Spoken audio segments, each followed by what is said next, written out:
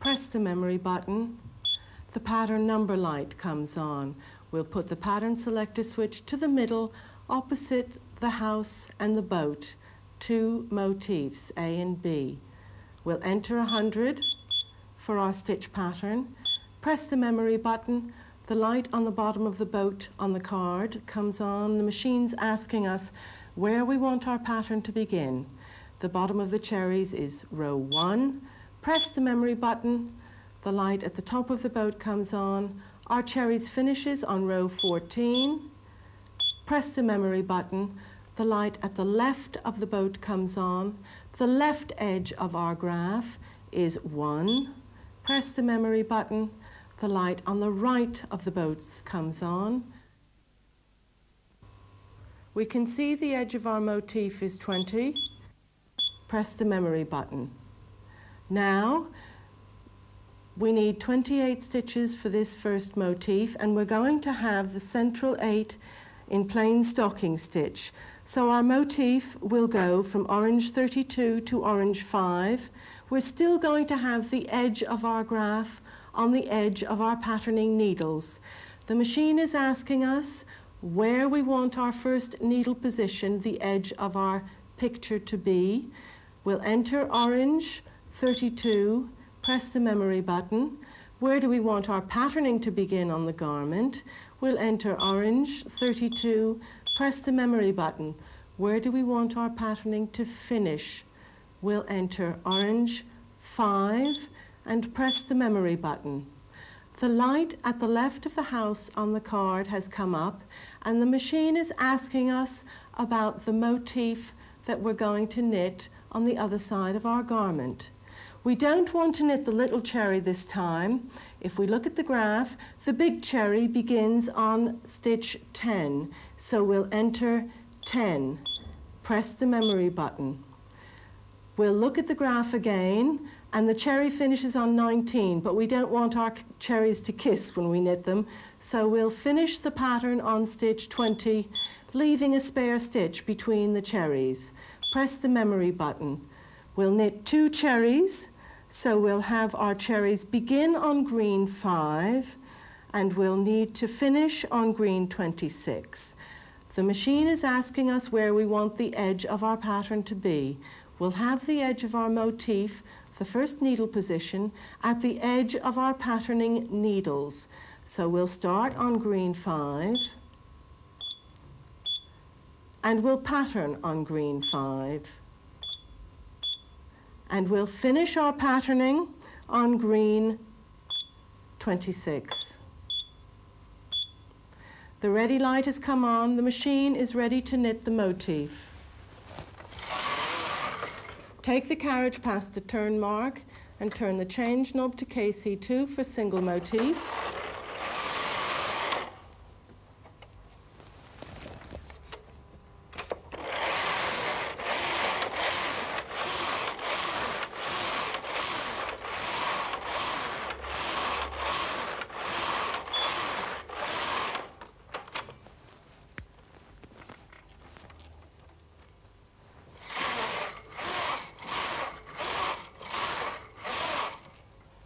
And here's a sample of our knitted motifs.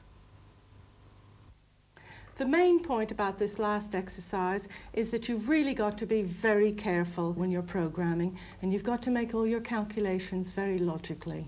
Yes, as I watch you develop the theme from the more simple to the more advanced techniques, it seems to me that the system's been emerging.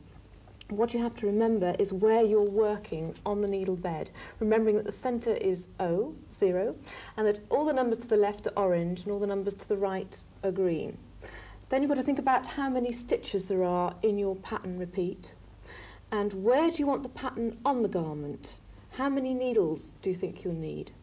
And where's the edge of the pattern on the paper, the first needle position? And although I've mentioned that last, it is in fact the first thing that the machine will ask you. This is certainly true, and to help you, if you have any problems placing the pattern on the garment, you can always just physically count your needles out, like that. Mm-hmm. Well, we're still working with the advanced patterning technique, So what on earth are we going to do now? Next we have something very special in store, because next we're going to pattern two separate motifs, and we're going to put the second motif on top of the first motif. This pattern can only be done on our electronic machine. It's amazing. Let's look at the graph for pattern 37 in the Stitch World book. The ready light comes on and we'll enter 999 and press the memory button. 999 disappears, press the memory button again and the pattern number light comes on. We'll put the pattern selector switch to the center opposite the boat and the house for two motifs. Enter 37, which is our pattern number, and press the memory button. The light at the bottom of the boat comes on. The machine is asking us where on the graph we want our pattern to begin. Enter 1, press the memory button. The light at the top of the boat comes on. The machine is asking us where we want the pattern to finish. The top line is 18, press the memory button. The light at the left of the boat comes on and the machine is asking us what do we want the left edge of our pattern to be. We're going to use an all-over one-by-one pattern as a background. This pattern is on our graph on lines 25 and 26. Enter 25 and press the memory button. Now the light at the right edge of the boat comes on. We can enter 26 and press the memory button. Now the light in between the two boats on the garment lights up. Where do we want the first needle of our pattern repeat to be? As the pattern's only 2 lines wide, we can have it anywhere. So we'll enter green 1 and press the memory button. The light at the left edge of the boats comes on and the machine's asking, what needles do we want to include in the pattern? We really want the pattern to be over the whole needle bed so that we can increase without worrying about the pattern moving. So we enter orange 100, press the memory button. Where do we want the patterning to finish? We'll have the patterning finish at green 100. Press the memory button. Now the light at the left edge of the house on the cards lights up. What section of the pattern on the graph are we going to isolate from motif B? Let's put one repeat of our geometric pattern in the middle of our knitting right on top of our all-over one-by-one pattern. The left edge of the geometric pattern is 9. Enter 9. Press the memory button. The light at the right edge of the house comes on and the machine is asking, where does the pattern on the graph end? Enter 24 and press the memory button. The light in between the two houses on the garment lights up. Where does our pattern repeat begin? Where is the edge of our pattern? The pattern needs 16 needles to complete one repeat. If we put it right in the middle of our knitting, it'll go from orange 8 to green 8. If we have the edge of the pattern, the first needle position, on the edge of the patterning needles, the first needle position is orange 8. Press the memory button. The light at the left of the houses lights up. Where do we want this pattern to begin? We'll enter orange 8, press the memory button, and where do we want this pattern to end? The light at the right of the houses comes on. We'll enter green 8 and press the memory button. Now we're ready to start knitting.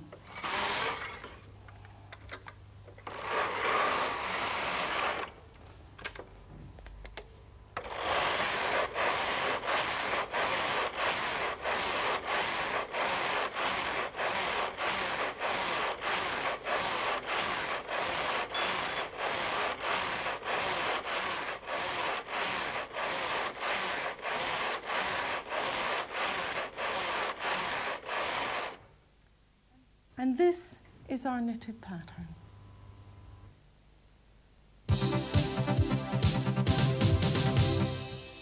We found out how to use the programs that live in the machine from the Stitch World book in both a simple and an advanced way. But what other advantages has this magic machine got? Well, there's a special window on our pattern panel that gives us extra information. It helps us when we're knitting multicolored Fair Isle patterns, and it helps us when we're knitting lace. If we program in a multicolored Fair Isle pattern, the window will tell us when to change the yarn in feeder B. Let's program the machine to knit Fair Isle pattern 77. Now I'm sure you can remember what to do. The ready light comes on, enter 990 for simple patterning and press the memory button. 990 disappears. Press the memory button again and the pattern number light comes on. Put the pattern selector switch to the bottom for all over patterning and enter 77 for our stitch pattern. Press the memory button and the ready light comes on and tells us the machine is ready to begin knitting. Take the carriage outside the turn mark and turn the change knob to KC1 to get the pattern connected to the needles. Knit one row, and now we press the yellow button and the number in the panel window tells us what color yarn we want to put in the second feeder for our multicolored pattern. Number 1 is always the main yarn and we can see number 2 in the window. Press the multicolored button to tell the carriage to knit Fair Isle.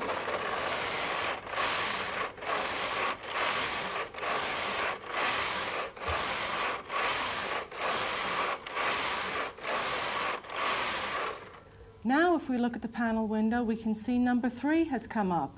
This means we've got to take number 2 out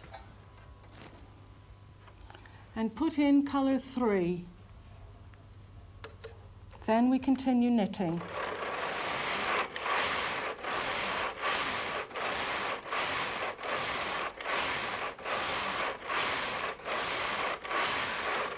Now we can see number 4 has come up in our panel window.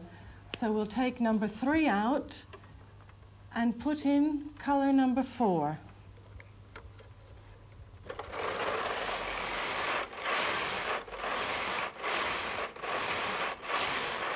At any time, we can press the green button and the number in the panel will revert back to the row number of our stitch pattern. We press the yellow button again and it tells us what the color of our contrast yarn should be.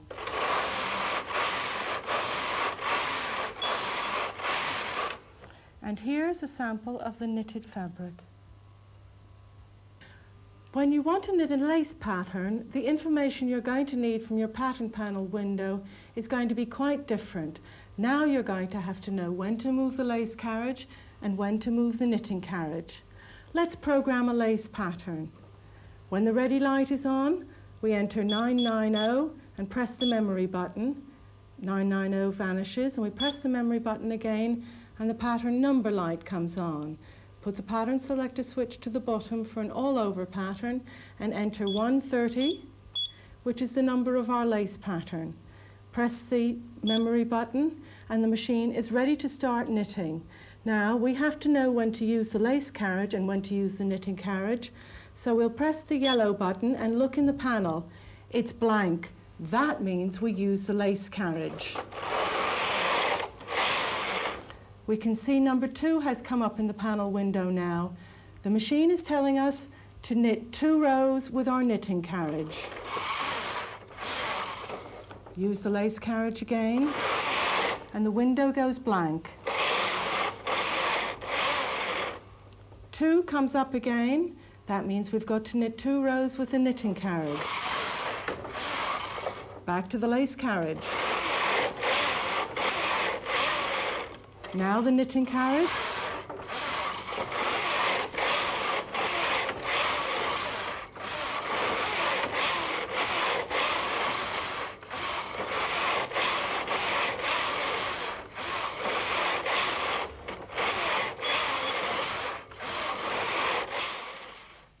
And here's our lace. We've seen how the pattern panel window helps us when we're doing normal lace. But now we're going to combine normal lace with fine lace. Let's program a lace pattern. Switch the machine on. When the ready light comes on, enter 990, press the memory button until the pattern number light comes on. Enter 221 for our lace pattern and press the memory button. The ready light comes on, the machine's ready to start knitting, but let's press the yellow button to see what information we can get from the panel. There's a 0 flashing in the panel, and that's telling us that we want our lace carriage to have the switch on N for open lace. move the lace carriage until we have a flashing 1. That tells us that we have to alter the switch on our lace carriage to F for fine lace. Now we see 2 in the window. The machine is telling us to knit 2 rows with our knitting carriage. The flashing O comes on again, and we move the switch to N for open lace. Now we have a flashing 1, so we move the switch to F for fine lace. Now we have 2. That's telling us that we want to knit 2 rows with our knitting carriage. Flashing O, move the switch to N. Flashing 1, move the switch to F for fine lace. 2, which isn't flashing, and we'll knit 2 rows with our knitting carriage.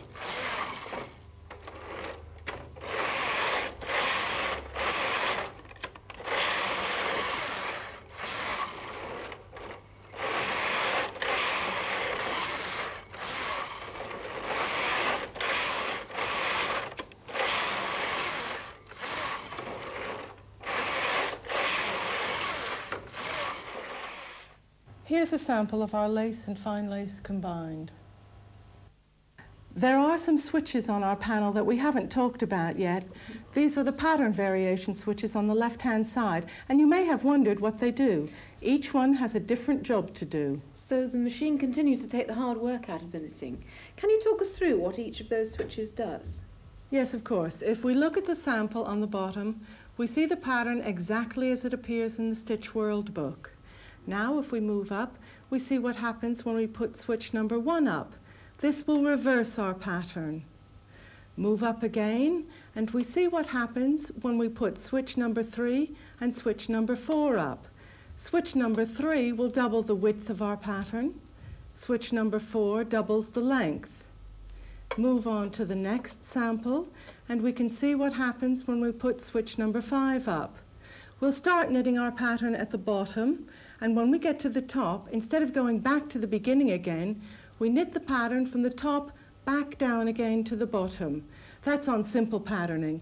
If we had advanced patterning, we would just knit that motif upside down all the time. With the next sample, we can see what happens when we put switch number 6 up. This reverses our needle selection system, so that the needles that knit the background before now knit contrast, and the needles that knit the contrast color before now knit the background. On our last sample, this shows what happens when we put switch number 7 up. This enables us to knit a double bed jacquard fabric with the ribber and the color changer. This means we get a fabric with no floats on the back. That's pretty incredible, Janet. But I noticed you didn't mention switch number 2. What does that one do? Ah, you've caught me out there. Switch number 2 is our very special switch. You remember when I said we put switch number 1 up and it reversed the first motif that we programmed in, motif A. If we put switch number 2 up, we're reversing motif B, our second motif. That is all the information we put on the pattern panel on the second half of our patterning. So the capability of the pattern panel really makes the Brother 950 Electronic absolutely unique. This is certainly true.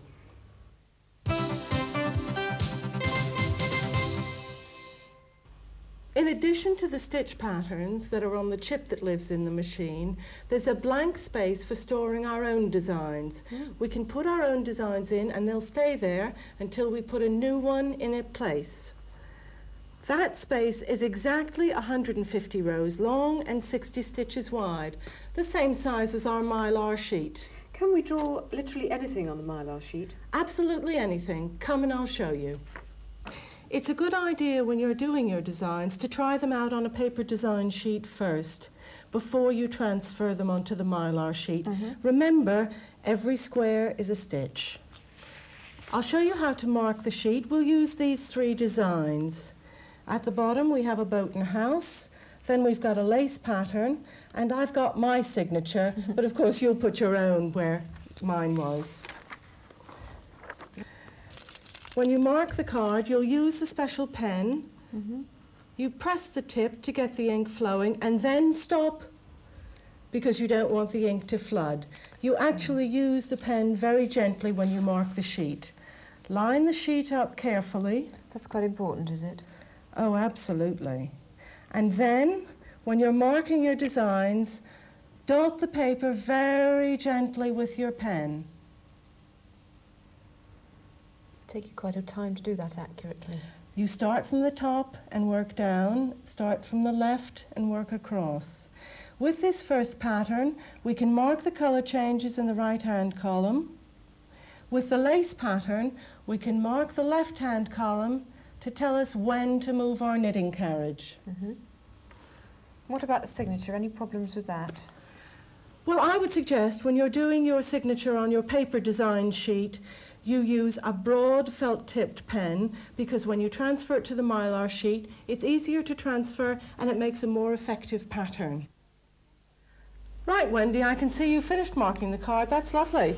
Now let's put it in the machine and see how it knits up. We enter it in the card slot. We have to do this with the machine turned off. We can't move the card when the machine is turned on. Right. You have to be accurate about this, presumably. Yes, you see that set line? We have to line that up very carefully before we turn the machine on. Once we've turned the machine on, we can program it. Ready light comes on, push the memory button and the pattern number light comes on. We have to tell the machine we want it to go to the mylar sheet to read. Enter 901, press the memory button. The light at the bottom of the boat lights up. The machine is asking us what the bottom line on the card is. If we look on the right-hand side, we can see the lines are numbered. The bottom line is 1. Enter 1, press the memory button. The top line is 36. Press the memory button. The machine is asking us where the left edge of our pattern on the card is. If we look along the bottom, we can see that stitches are numbered. The left edge is 1. Where does the pattern finish? We can see the stitches at the bottom are numbered up to 40, so we'll enter 40. Press the memory button and the ready light comes on. Now we have to tell the machine to go and read the card, so we press CF. What does that mean? Oh, card forward. Yes, of course. The machine is now reading the information on the mylar sheet. When it's finished, it returns to row 1. If the red error light came on, the machine would be telling us that we had forgotten to wipe off the previous pattern we had stored on the chip. So we would have to push the red CE button and then RR to wipe off that previous pattern before we could begin again. I see. Take the carriage outside the turn mark and turn the change knob round to KC1. Knit a row to set our needles. Put the second colour in the second feeder and press the MC button to tell the machine we want to do multicolour knitting.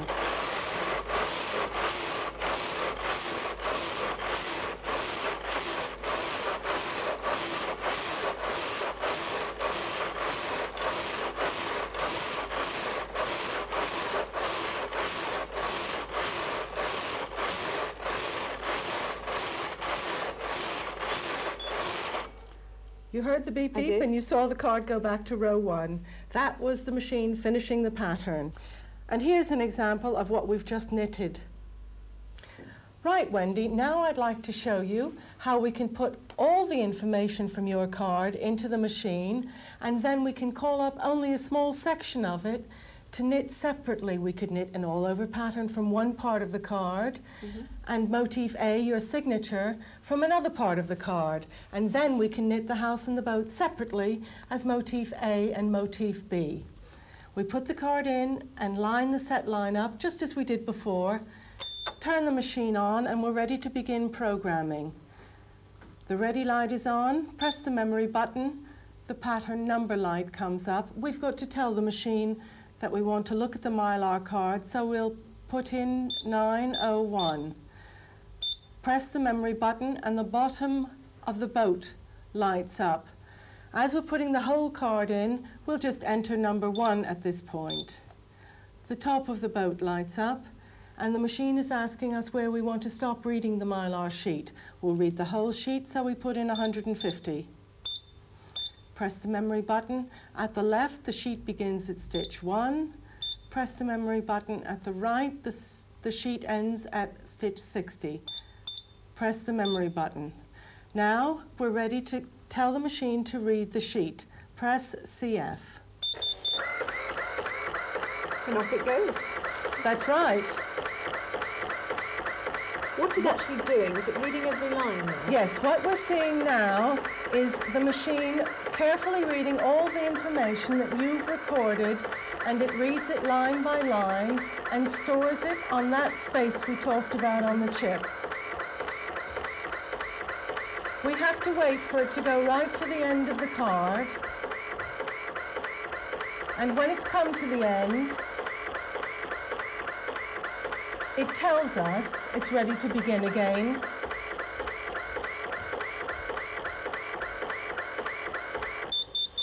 By rolling back to the first line.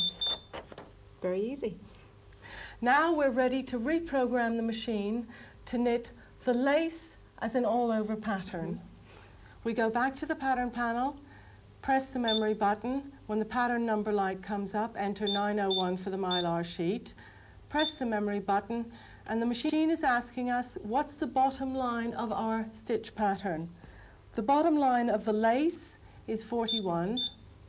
Press the memory button. The top line of the lace is 80. Press the memory button. The left line of our lace pattern is 1. Press the memory button. The right edge is 30. Press the memory button, and the ready light comes on. Now we have to program in the first row and tell the machine to go and read that row on the Mylar sheet.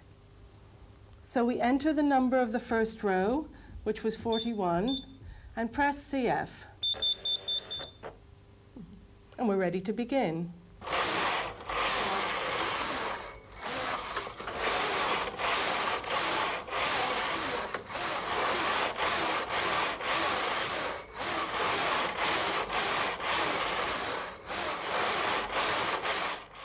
And here's a sample of our lace knitting.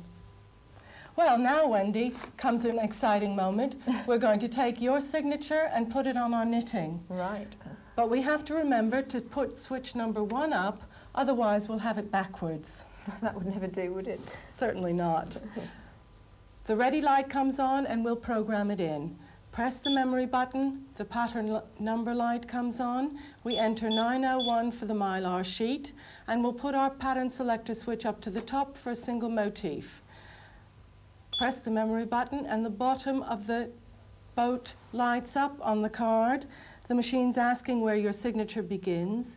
It begins on row 130. Press the memory button. The signature ends on row 147.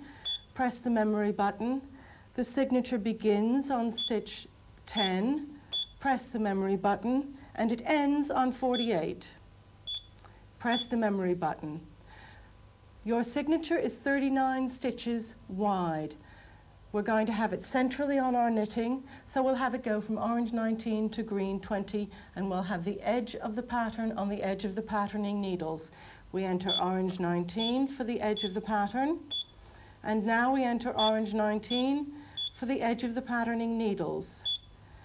We want the pattern to finish on green 20.